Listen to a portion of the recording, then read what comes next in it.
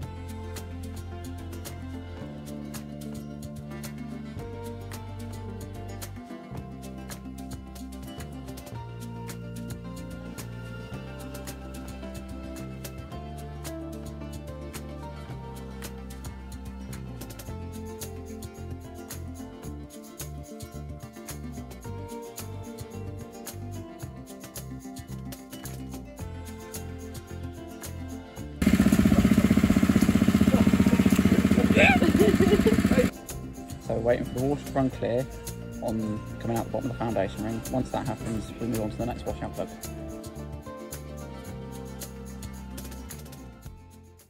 So we call these mud holes for a very good reason. You can probably see here there's a load of scale and mud that's come out of the boiler. That's all stuff that was in the water when it was put in the tanks. It stays in suspension to a certain point, but it doesn't evaporate with the steam. So you can imagine when you're using gallons and gallons of water, you end up with the steam coming out and getting exhausted, and then fresh water getting put in with a fresh load of mud. So eventually we have to wash them out, which is what we're doing at the moment. So you've seen the process. We've had I'll show you the plugs we can take out. These, we call them mud holes, are for even better access. This is the bottom of the boiler. We've got the foundation ring under here, and if I dig out, that's all the stuff we find inside. It's all kind of caked up bits of calcium and everything that's in the water. And you can treat it. Some people have like a big water softener, basically. We do not, so we use various chemicals which keep the mud and the calcium and everything in suspension in the water. These things here, they're a bit of an awkward design. You can see it doesn't look like it's going to fit, but if you very, very carefully wiggle it through, there's a gasket that goes on there, of course, that I haven't fitted, but then you have a little bridge section which goes over the top and a nut which keeps it together, and it's actually the pressure inside the boiler which keeps the joint secure. So mud holes and washouts, loads of fun, and poor William is soaking. What can you do?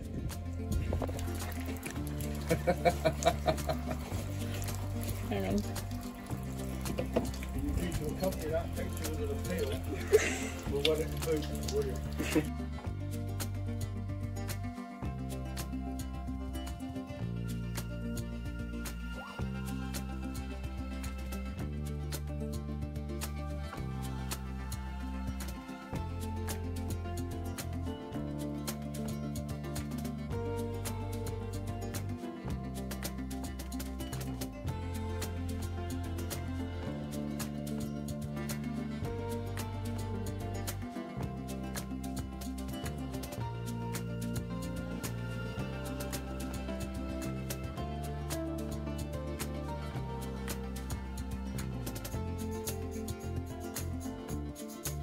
Hello. How are you doing?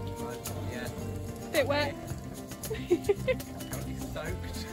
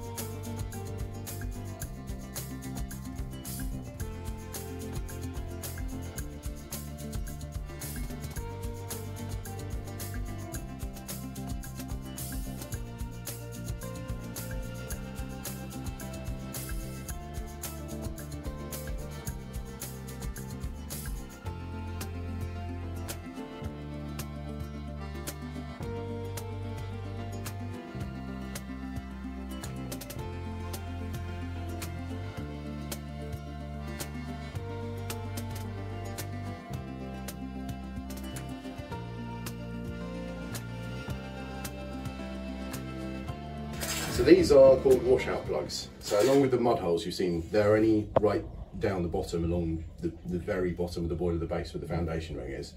So where we've actually been blasting water down, there are various holes in the boiler.